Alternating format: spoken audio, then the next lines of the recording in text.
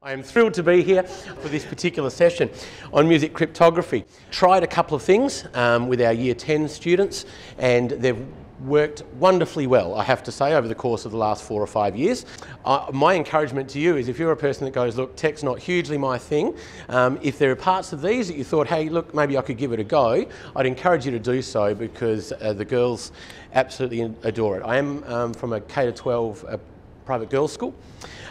However, our numbers in class music, when it gets to the end, year 11 and 12, dwindle. And I'm not quite sure of how it works here in New Zealand, but I can tell you that the state average for a year 12 music class in Western Australia hovers between 3 and 6, which is really quite distressing for a lot of us, really, when you're talking that there is 450 girls in this school that are actively involved in music making, yet not necessarily does that translate to the classroom. So that was a little bit of a challenge we set ourselves a few years ago. Why is that? Over the course of the last 5 years, our numbers have gone from the 10s to 12s to the 20 to 25 in that year 10. So we've sort of doubled our numbers pretty consistently.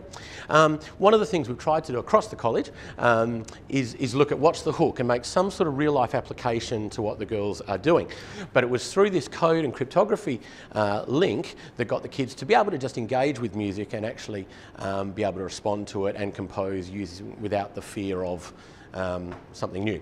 Over the course of this term, the students did need to record a solo piece with accompaniment. That was uploaded to their website. We'll talk about that later.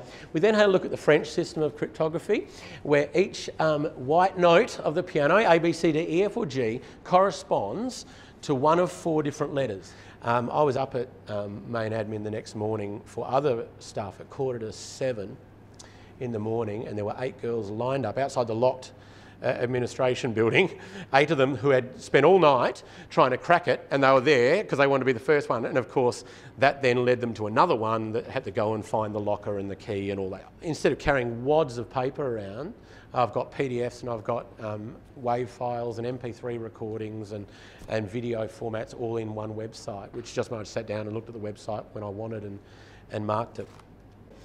This is what we have at our college, right? And that is just, you know, Zoom recorders floating around for individual recordings and stuff. Girls did a lot of this stuff on their phones.